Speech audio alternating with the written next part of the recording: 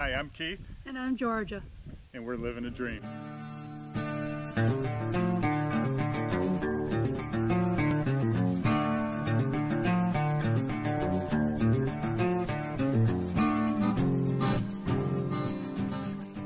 So we are leaving Jordanelle State Park.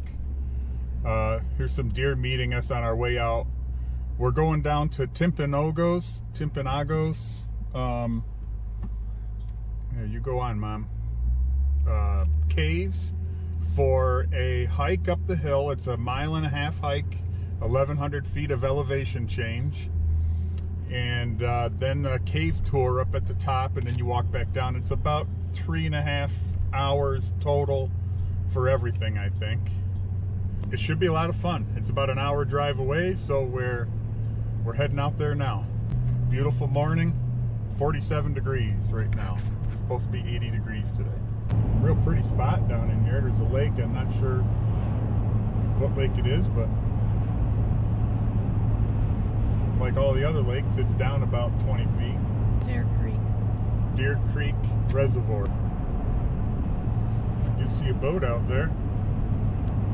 Really beautiful. Look at the mountains coming right down to the bottom.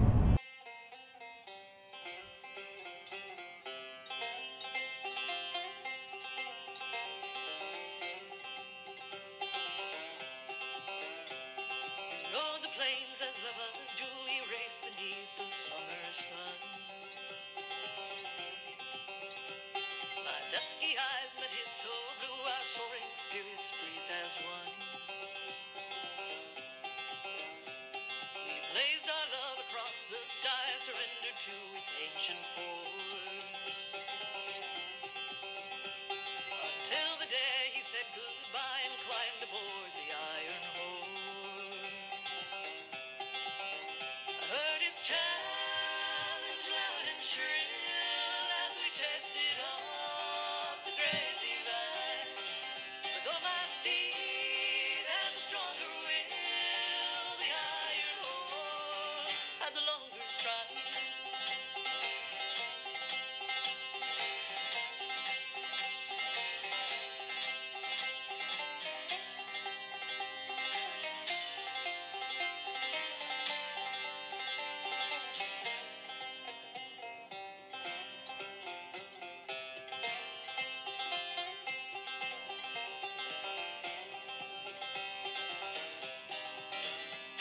Its whistle cut me like a blade, I loathed its screaming, smoky cry. How could he leave his Indian maid? I'll ride like wind and ask him why.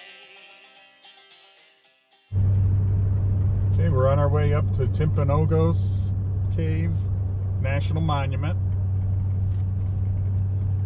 We only got about a 1/4 mile to go. In a 1/4 mile, turn right. See? Timpanogos Caves is a national monument. The hike to the cave is 1.5 miles on a paved trail. The 1,092-foot vertical climb is the same height as a skyscraper with 102 stories. Round trip, including the cave tour, is 3.5 miles. All right, we're on our way up the cave trail. And this is definitely pretty cool.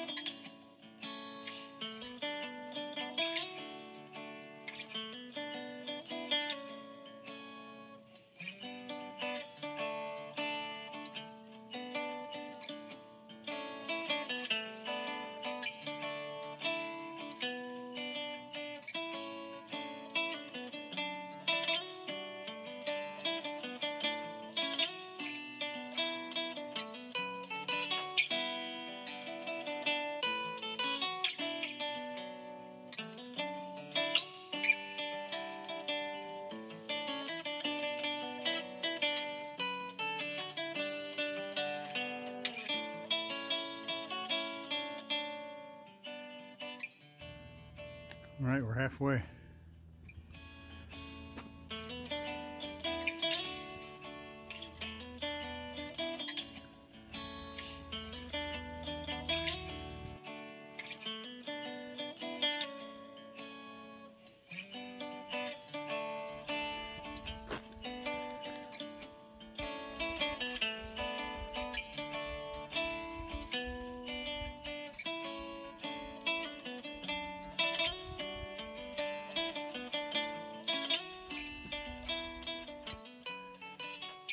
All right, we're 3/4 of the way.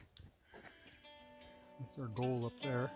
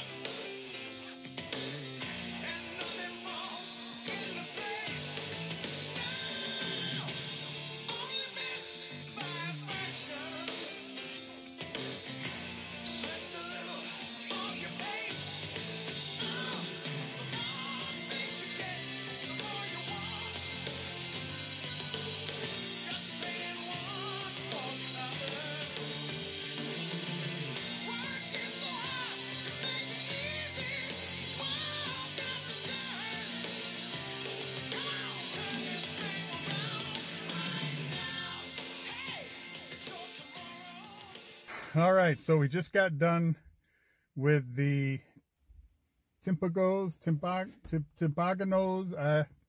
caves. We're a little south of Salt Lake City, and that was a real trek for us, but we did it. We enjoyed it a lot. It was 1.5 miles up the mountain with about 1,100 feet of elevation change.